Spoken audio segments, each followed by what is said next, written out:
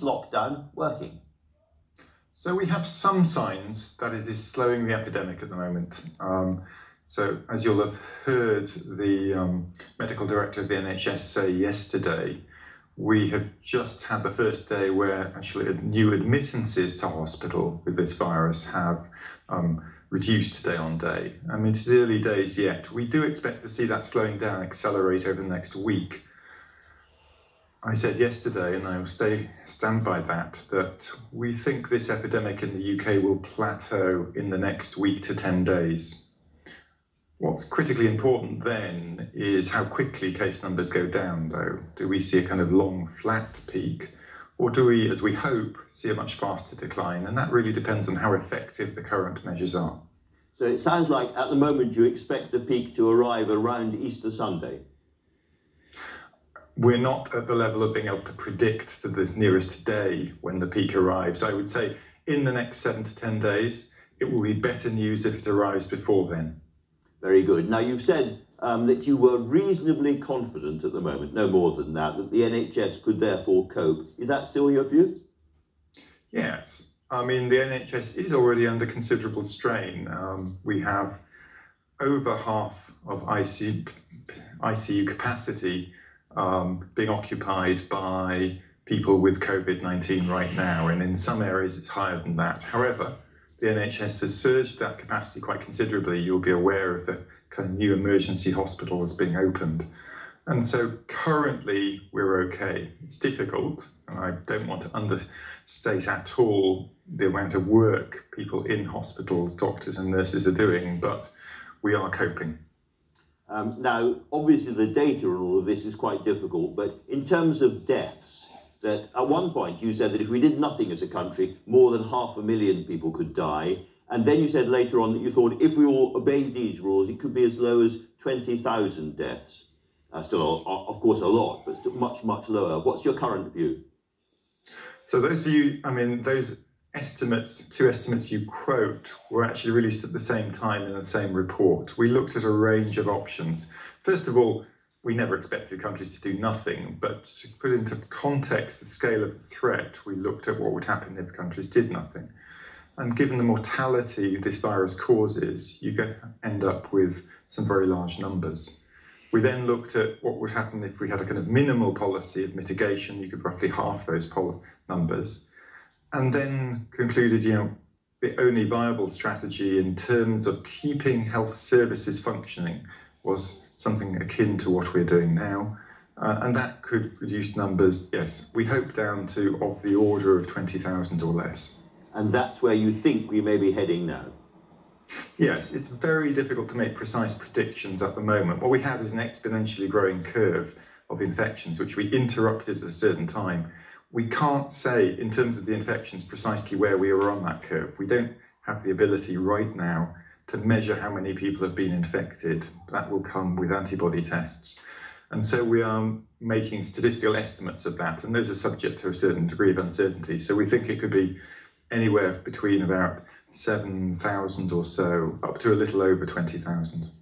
As we will stare at these graphs, it depends where you put the starting point. The Financial Times has a graph which puts the starting point a little bit earlier, and on their graph we're doing slightly worse at the moment than Italy. It's very difficult to make these comparisons because there isn't a fixed starting point. What happened in this epidemic is that people flew into this country with infection and seeded the infection in the country. I mean, Public Health England, the health authorities did their best to intercept such people and isolate them, but we think probably only about 1/3 of infected people were stopped. And so we seeded infection in different areas across the country. Some countries, like northern Italy, were very unlucky and clearly got community transmission starting very early. Here it did start a little bit later, but I mean, I think you can spend too much time staring at the graphs, particularly at the beginning of the curves, because they reflect not just what was happening in the country, but also what surveillance was in place as well. I think it's more important to focus on what's happening to the growth rate of the epidemic now. Now, let me turn to the question, and I know the answer to this is difficult, but it's what everybody watching wants me to ask you. You are Professor Lockdown. When is it going to end? So I should just correct you. I mean, I'm characterised Professor Lockdown. We produced scientific evidence along with a lot of other scientific groups across the country which fed into government policy, but we did not determine that policy. There are a number of balancing acts involved in doing that. I'm very well aware of the economic impact of this current policy, and we would all like these measures to be able to be relaxed as soon as possible. I can't answer the question directly because when the lockdown ends will depend really on what happens to this epidemic. As I said at the beginning, how quickly case numbers decline. There is no point to having gone through this effort and releasing a lockdown at a point where case numbers are still high and then will resurge even faster than we've seen before. We want case numbers to get to a low point where we can start substituting other measures for the most intrusive and economically costly aspects of the current lockdown. And almost certainly those additional measures will involve massively ramped up testing, going back to trying to identify contacts of cases and stopping chains of transmission. That can only really feasibly be done when we have many fewer cases per day than we have at the moment. One of the other government advisors talked about the danger of us painting ourselves into a corner with all of this. And I suppose the real question is, how do we end the lockdown bit by bit? Does it happen perhaps at different speeds in different geographical areas? Does it happen to different cohorts? So the most vulnerable people, the older, more vulnerable people, stay locked down for longer? And to what extent can we hope that people who have had the coronavirus and have become immune, if they have become immune, can then be given some kind of certificates or wristbands or whatever and be let out earlier? I think aspects of all of those ideas are likely to be employed. I'll be honest with you, this is the most important question worldwide. No country has an absolute answer to it. There's very intense research going on as to how we do actually get out of this. We warned in our original report, which came out the same day as the lockdown was announced, that exit strategies from this were very problematic, were challenging. There are a number of ideas in play. They certainly will rely on scaled up testing, so we have to get that in place. But the precise strategy has not yet been formulated.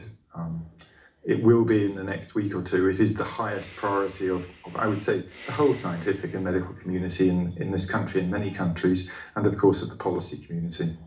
Now, you quite rightly pulled me up a little earlier when I called you Professor Lockdown, and you said you give them the data and the ministers, they take the decisions, and that's absolutely right. Nonetheless, your advice has been hugely influential, as you know, and I just wonder, at a kind of human level, how you cope with the question, looking in the mirror in the morning, not the shaving mirror clearly, but looking in the mirror in the mornings, wondering whether you got it right.